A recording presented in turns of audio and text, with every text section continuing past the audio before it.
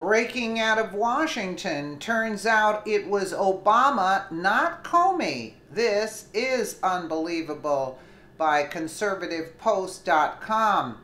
This is unbelievable. It's being reported in major media outlets that the press has had it wrong this entire time. It wasn't then FBI Director James Comey or then Attorney General Loretta Lynch's decision to not prosecute Hillary Clinton for her use of a private email server. The decision was actually made by former President Barack Hussein Obama, per National Review. From the first, these columns have argued that the whitewash of the Hillary Clinton emails caper was President Barack Obama's call, not the FBI's and not the Justice Department's. The decision was inevitable, Obama using a pseudonymous email account had repeatedly communicated with Secretary Clinton over her private, non-secure email account. If classified information was mishandled, it was necessarily mishandled on both ends of these email exchanges. If Clinton had been charged, Obama's culpable involvement would have been patent.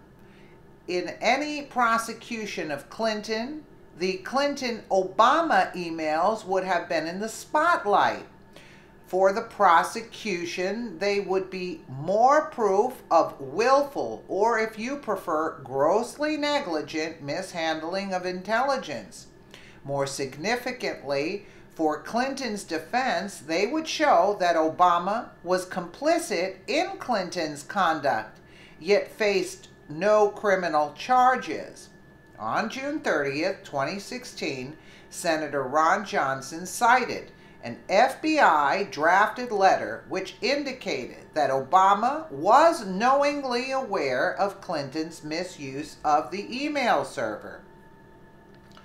We also assess that Secretary Clinton's use of a personal email domain was both known by a large number of people and readily apparent. She also used her personal email extensively while outside the United States, including from the territory of sophisticated adversaries. That use included an email exchange with the president while Secretary Clinton was on the territory of such an adversary. While it's shocking to learn that Traitor-in-Chief Barack Obama was ultimately behind Clinton's exoneration, it doesn't come as a surprise. Ever since Obama picked Clinton to be his Secretary of State, those two have been thick as thieves. Their minions at the FBI are really little more than pawns in a much larger chess game. Now the question remains, will Obama be brought to justice for this crime and the others he has committed? That ultimately is up to Jeff Sessions and the Department of Justice. For now, we can only pray and share this information with our friends and family. The more public pressure there is, the more likely that Mr. Sessions will act. Well, we know about that now. What do you think of shady Obama giving Hillary a get-out-of-jail-free card? Yeah, because he was going to go down along with her.